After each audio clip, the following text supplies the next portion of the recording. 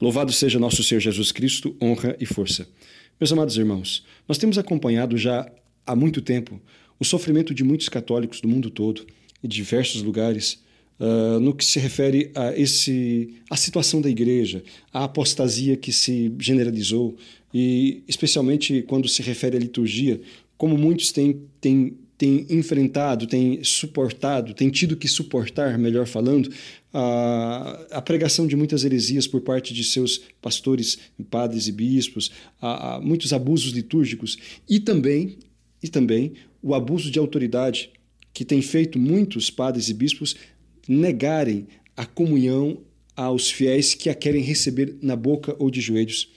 Enfim, estes padres e bispos que assim atuam estão desrespeitando o direito dos fiéis, estão desrespeitando a orientação da Igreja, mesmo que sempre eles falam que os fiéis devem obedecer, eles mesmos, na verdade, não obedecem à Igreja, porque a Igreja dá ao fiel o direito de receber a Sagrada Comunhão na boca diretamente. Então, basta ler o que diz o documento Redemptione Sacramentum, está lá, número 92 seguintes. Também o próprio direito canônico, que diz que não se pode negar a comunhão ao fiel que o peça. Depois, também, as orientações de vários papas, de vários prefeitos de congregações, da congregação da Sagrada Liturgia e Disciplina dos Sacramentos. Enfim, são várias as declarações, são vários os documentos que asseguram aos fiéis o direito de receber a Sagrada Eucaristia diretamente na boca, mesmo em tempos de pandemia, mesmo em tempos de surtos de epidemias ou contaminações. Isto é direito do fiel, mesmo porque esta desculpa, este pretexto que muitos sacerdotes e bispos utilizam para poder justificar a proibição da comunhão na boca, não é algo que é cientificamente comprovado. Pelo contrário, nós vamos encontrar vários especialistas e várias organizações médicas, né, dizendo que a comunhão na mão comporta mais risco de transmissão de vírus ou de doenças do que a comunhão na boca. Então, com isto, nós podemos dizer que o assunto é, no mínimo, controverso, no mínimo se trata de um tema disputado. Não se pode usar isto como critério para proibir a comunhão na boca. E também porque se trata de um assunto interno da Igreja. E nesses 2000 anos de existência da Igreja, desde que nosso Senhor Jesus Cristo afundou para que continuasse a sua obra salvífica, a Igreja, a humanidade passou por muitas epidemias, muitos surtos, etc. E a Igreja nunca tomou esta atitude de proibir a Sagrada Comunhão na boca como medida profilática. Nunca fez isto. Vários pontífices se pronunciaram a respeito do tema e garantindo, né, este direito sagrado do fiel de receber a Eucaristia diretamente na boca. Entretanto, todos nós sabemos, pela experiência, basta ver aí as notícias e os vários decretos emitidos em vários lugares do mundo, né, que mesmo havendo ali a orientação da Igreja, mesmo sendo um direito do fiel, infelizmente, muitos bispos e muitos padres não respeitam esse direito. Nesse sentido, não acolhem a orientação da Igreja e exigem que os fiéis sejam obedientes às suas orientações, mesmo eles não sendo obedientes às orientações da Igreja, que garante ao fiel o direito de receber a Sagrada Comunhão na boca. Enfim, o fato é que muitos fiéis que têm consciência do caráter inadequado da comunhão na mão, muitos fiéis que têm a consciência de que este tipo de procedimento, esse tipo de prática favorece a profanação, favorece a perda das sagradas partículas, onde Jesus está realmente presente, favorece o roubo de hóstias, favorece ali vários tipos de irreverências e profanações, e muitos fiéis conscientes disto não recebem a comunhão na mão. E por não receberem a comunhão na mão e por estar sendo negado a estes mesmos fiéis a possibilidade de recebê-la diretamente na boca, enfim, há fiéis que estão há meses sem poder comungar, porque nas suas cidades, na sua região, enfim, nos lugares onde vivem, os padres não têm dado, os bispos não têm permitido dar a comunhão diretamente na boca. Enfim, e estes fiéis estão vivendo um dilema. E agora, especialmente por ocasião da pandemia do coronavírus, então, muitos reforçaram isto, estão usando isto como pretexto, ou mal informados, ou por questões ideológicas, sabe Deus por que razões, enfim, o fato é que estão usando isto como pretexto para poder impedir a comunhão na boca. E isto continuará, porque não pensem os senhores que isto vai parar por agora. Haverá sempre, quando não for o coronavírus, haverá outros vírus, haverá outras coisas, então que servirá como pretexto, como desculpa para continuar negando ao fiel o acesso à comunhão diretamente na boca. Enfim, e o fiel que não quer receber Jesus na mão, não quer receber na mão a Sagrada Comunhão, está num dilema muito grande. Ou aderir, então, a esta prática que é nefasta, ou então ficar sem receber a comunhão na mão. Muitos têm comungado apenas espiritualmente já há meses. Desde antes do início da pandemia, porque alguns já estavam fazendo esse tipo de prática, não é? Estes fiéis têm comungado apenas espiritualmente, porque não querem comungar na mão corretamente, têm resistido à ideia de receberem Jesus diretamente na mão. Então, aí vem a questão. É possível sanar esta dificuldade? Existe uma outra possibilidade? Enfim, e com base nisto, a gente quer apresentar uma outra possibilidade. Eu, particularmente, fiquei hesitante em fazer esse tipo de orientação por conta das dificuldades e até dos perigos que possa comportar, da má compreensão da parte de muitos fiéis. Mas existe sim uma terceira via, por assim dizer, para aqueles que não querem comungar na mão e, ao mesmo tempo, não tem sido permitida a comunhão na boca, que é fazer a comunhão utilizando o corporal. Depois de ter ouvido as explicações, as orientações de Dom Atanásio Schneider, um grande bispo, um homem muito zeloso para com a Eucaristia, né, que apresentava isso como solução para os fiéis que não têm tido a oportunidade realmente de receber a Sagrada Eucaristia diretamente na boca.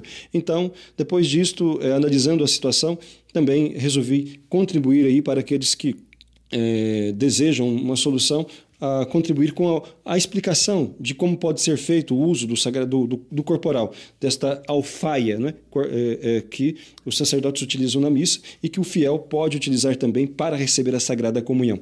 Bom, antes de tudo é importante dizer que não se trata de uma novidade, não se trata de uma moda ou de uma invenção nova. Não, isto é algo que está dentro da tradição da Igreja.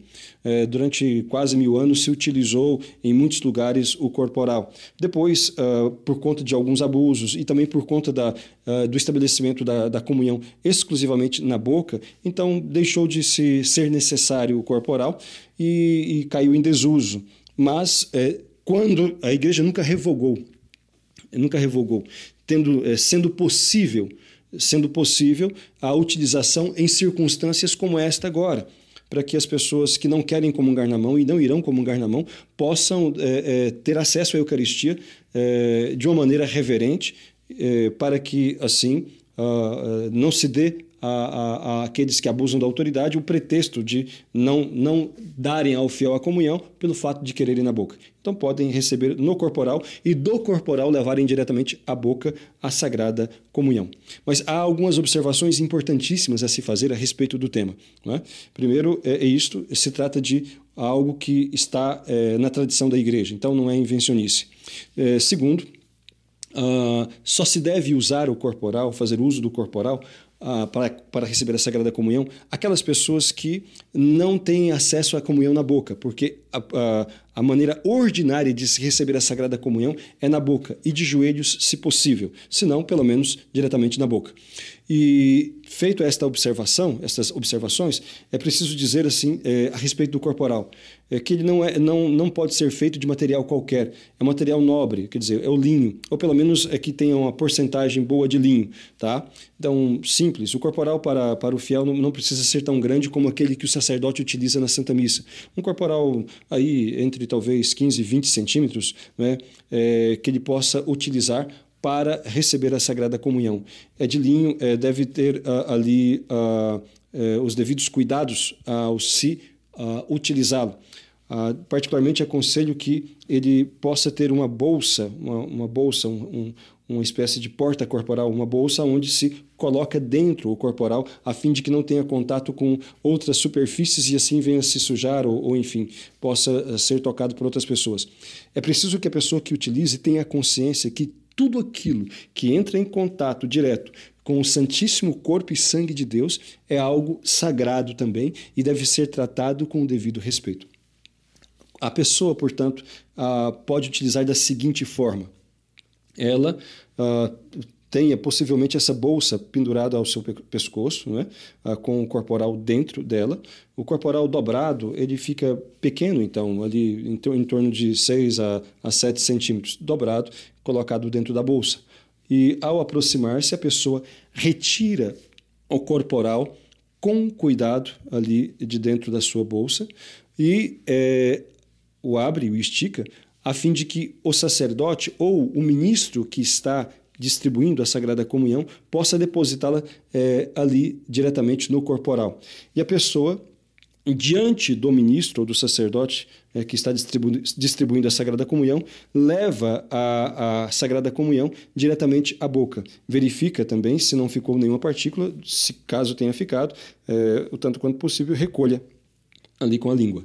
E depois de fazer a comunhão, dobra então este corporal e com cuidado e assim coloca novamente dentro da bolsa que está pendurada em seu pescoço e vai para o seu banco, o lugar onde está, e faça a devida ação de graças que deveria durar pelo menos 15 minutos.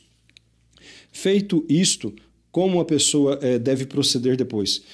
Aconselha-se, portanto, que a pessoa que faz uso do corporal, ela possa, quando chegar em casa, fazer a purificação.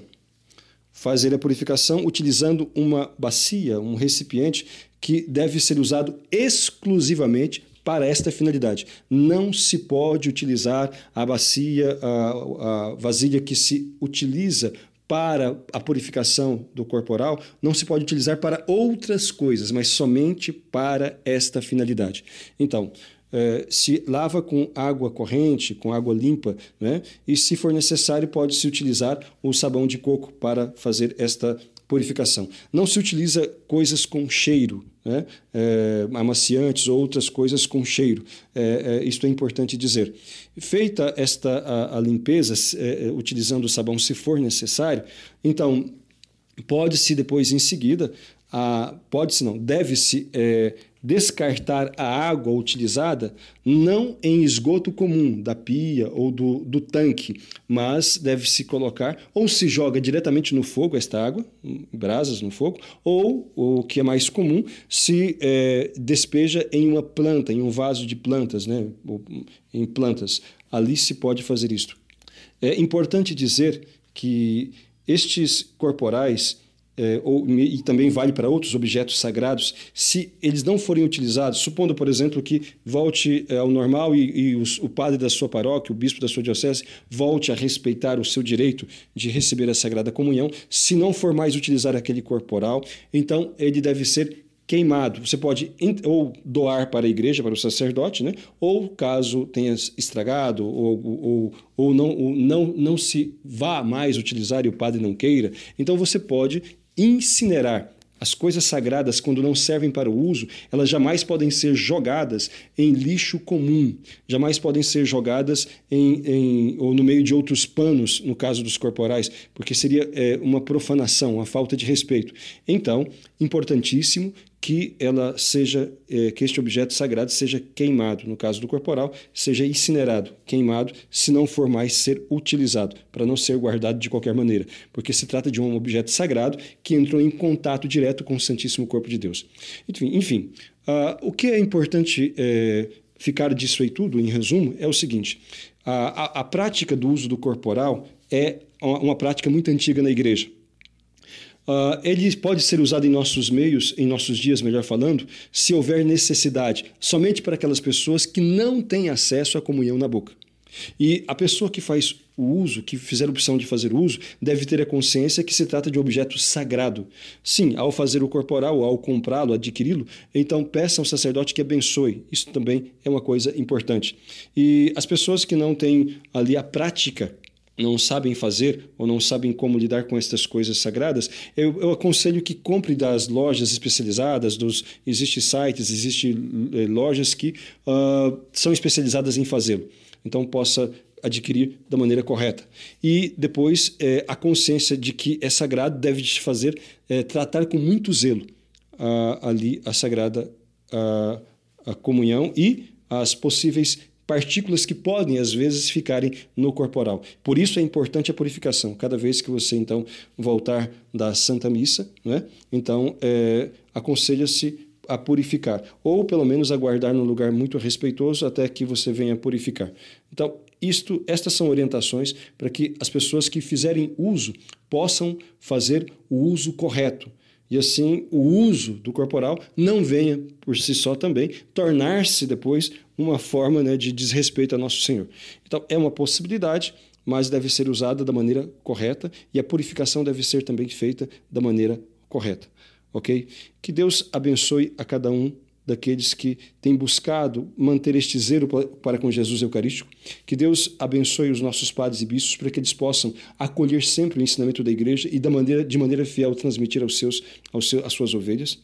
Que Deus abençoe os nossos tempos para que Deus suscite muitos santos a fim de que a sua Igreja possa ser reformada, ou seja, levada à vivência daquilo que é a vontade de Deus, daquilo que nesses 2000 anos o Sagrado Magistério expressou em sua doutrina. Louvado seja nosso Senhor Jesus Cristo.